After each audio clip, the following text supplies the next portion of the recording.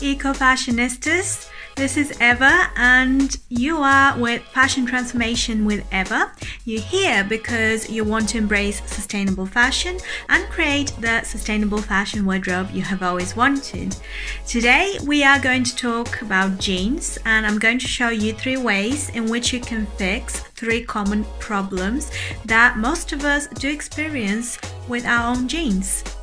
Before we start, be sure to subscribe, hit the notifications bell button at the bottom of the video so you get notified when I upload next, and like and share with your friends if you think it's going to be beneficial to them.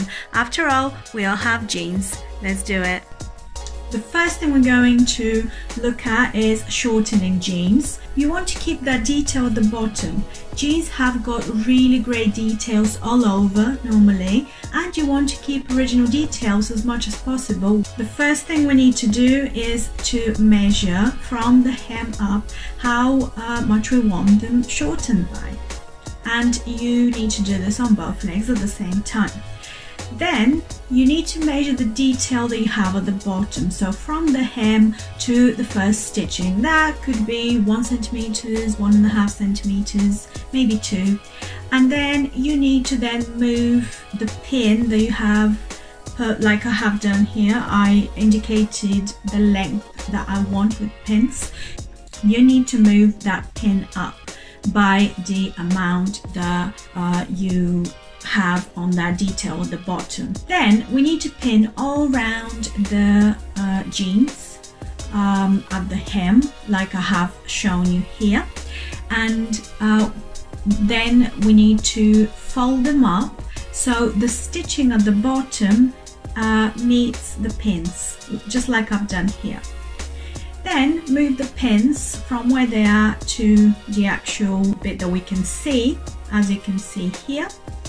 And we then need to stitch along where our pins are. We end up having this big giant pleat. If you have a lot to take up, then you might want to cut the excess. Otherwise, fold it up and press with the iron, and you'll see that we have kept our original hem, but we have shortened the jeans. That's why we went up a little bit extra, because we have kept the hem.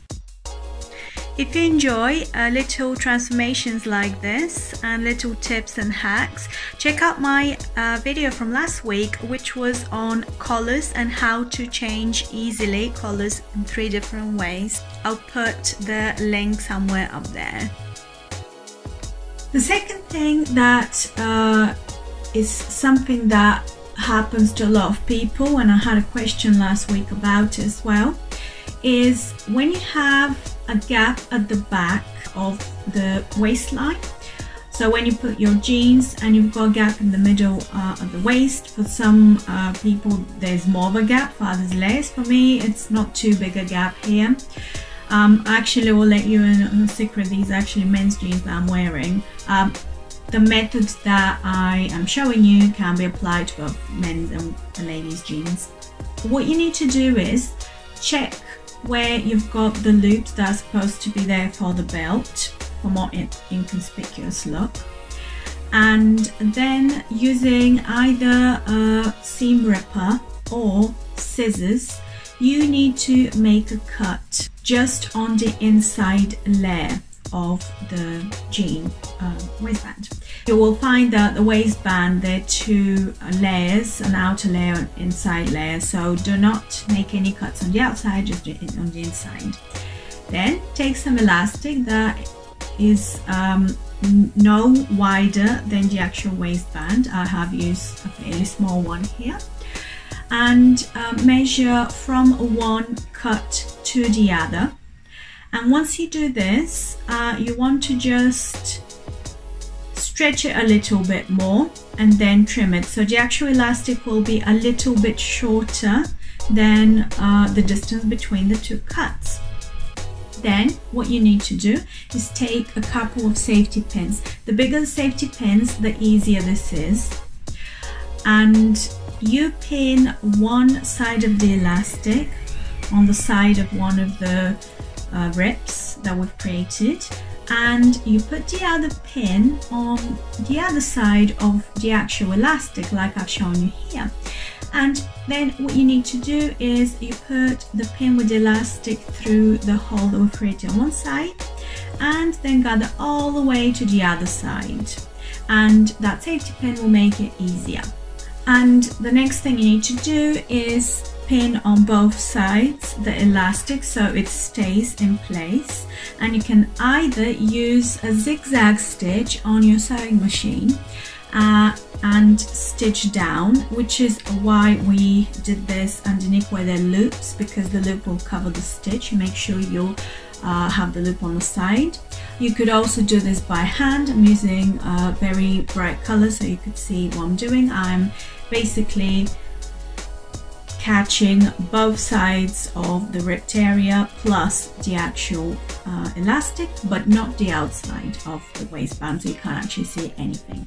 And when I put the jeans on, you see that that gap has disappeared because the elastic keeps the jeans closer to my body. And finally, problem number 3 is, if you, like me, have a problem with your thighs ribbing a little bit, it is something that happens to a lot of people, then over time the inside leg of the top, probably on both sides, will start ripping.